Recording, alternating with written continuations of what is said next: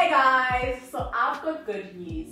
Hisense has finally launched their new LED TVs, and I have received one of them, which you can see behind me, the U8H. Now, a few days ago I asked you where you thought we'd be putting this stunning baby.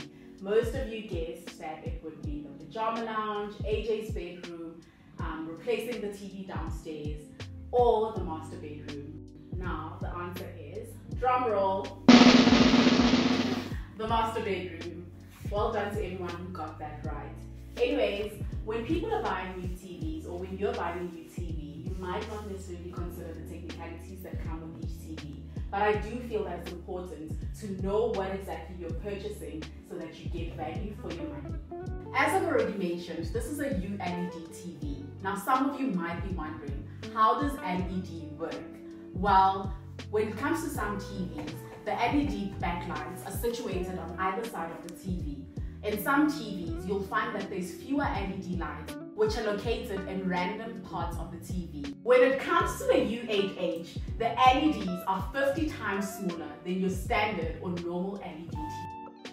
This allows your TV to have better backlight control. Now, why is this important, you may ask? Because it gives your TV better viewing capabilities. So when you're watching your favorite TV show, there's better color and clarity. There's a component in this TV called High View Engine.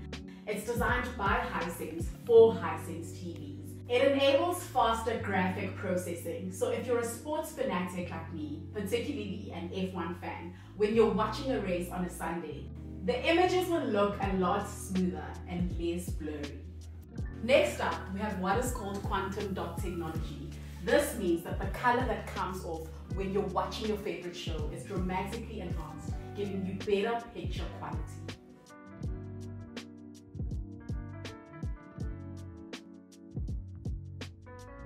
Next up is the Dolby Vision HDR. The simplest way I can explain this is to ask you to think about the difference in quality when you watch a movie at home versus when you watch it at the cinema.